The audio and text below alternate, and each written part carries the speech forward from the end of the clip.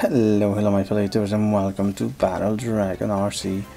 So we got another mission for chapter 4, everyone, and this one we have to collect floating rings at Misty Meadows. So on this one, you guys know how we did the previous one that we had to do at Weeping Woods. So I approached the same way on this one. So it's a little easier if you go and grab a chopper, so you can get the closest chopper that you can find.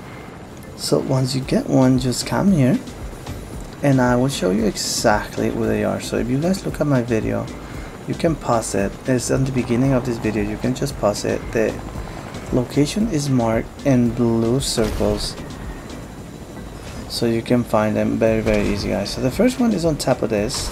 So I had a little bit of trouble trying to get it with a chopper, but you can, you can get off the chopper if you want, but if you don't really want to get out, you just try to get the front on it, and boom, right there. So you just have to go and hit with the front of the chopper.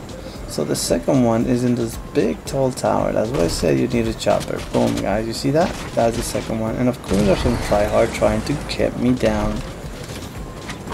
So you got the chopper, so there's a lot of buildings over here. You can dodge it for a little bit. And then we go to the next one, guys. The next one's gonna be on the back of Misty Meadows, guys. I will show you right here.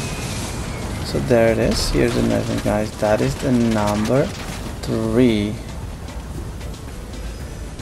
So as you can see, our chopper got destroyed, so we had to come back on a different game and go get our last one. So as you can see right here, guys, on this little cabin outside, like the main little town, next to the waterfall, you're gonna find the last one sitting on top of the house. Check it out, guys, right there.